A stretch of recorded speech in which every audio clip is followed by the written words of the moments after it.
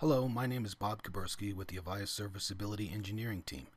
This video covers how to view Avaya 1X Communicator Audio Statistics. This information can be helpful if you are on an active call and are experiencing voice quality problems such as echo, clipping, or disconnects. To view the statistics for an active call, click on the gear icon on the top of the user interface.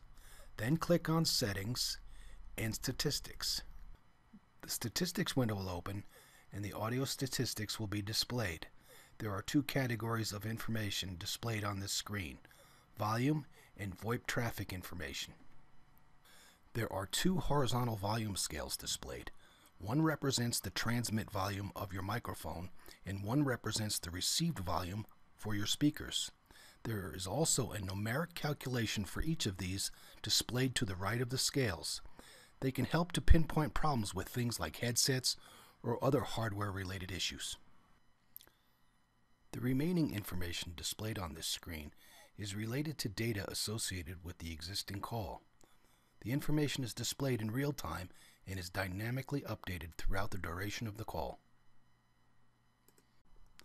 The destination address is the IP address of the far end that is receiving your voice packets. The codec information is related to the process used to sample analog waves and convert them into digital information, or vice versa. The codec sent and codec received displays what version of codec and what companion mode is used for the call. Local encryption is related to the security of the audio stream.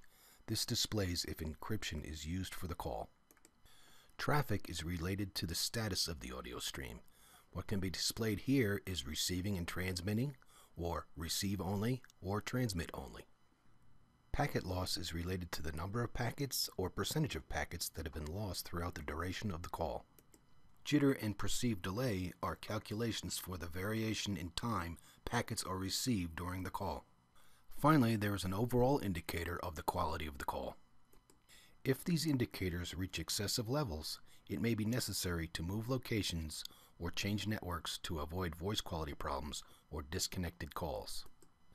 Clipping, echo, or disconnects may be caused by congested networks or wireless hotspots where quality of service for voice traffic is not guaranteed. Thank you for your time today. We hope this information was useful.